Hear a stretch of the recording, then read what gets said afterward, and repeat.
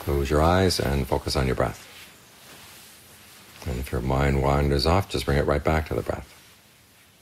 We're here to improve our mindfulness, improve our alertness. In fact, that's what the path of the Dharma is all about, is learning how to improve ourselves, improve our actions. So we start with something really simple like this: how we breathe, how we pay attention to something that's going on in the present moment. Try to focus on the breath in a way that feels comfortable, the breath feels good, the mind feels settled. And you notice that the state of your mind gets better and better as you stick with this. This principle of improvement is a very important part of the path, because otherwise how are you going to solve the problems that you've been causing?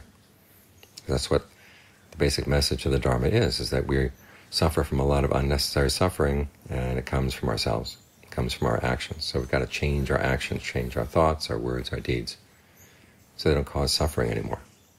And once we solve that problem, we solve the big problem in life.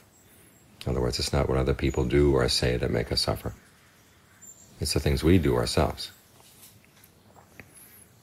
This is a way of looking after ourselves here, by constantly trying to improve ourselves.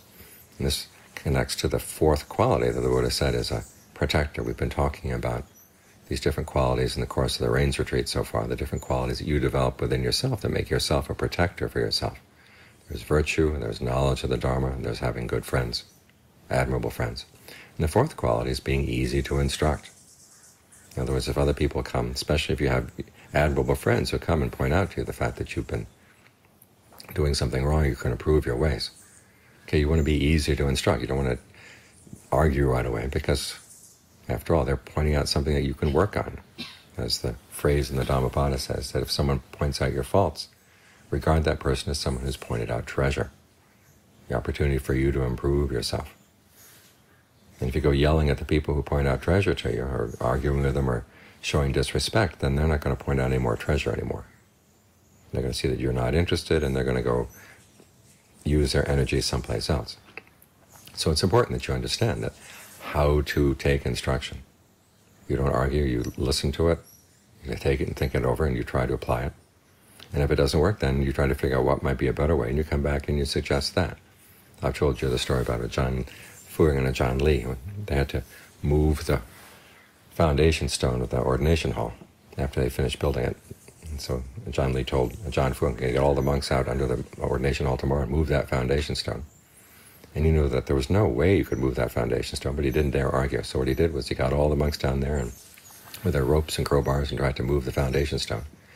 And after trying for a whole day, then he went back and he said to John Lee, how about this? How about if we make a new foundation stone, kind of like a cornerstone, open up the old one, take all the important things out of the old one, all these auspicious things they placed in there, put them in the new one, in the spot where you want it to be, and then seal that new one up. Can we do that?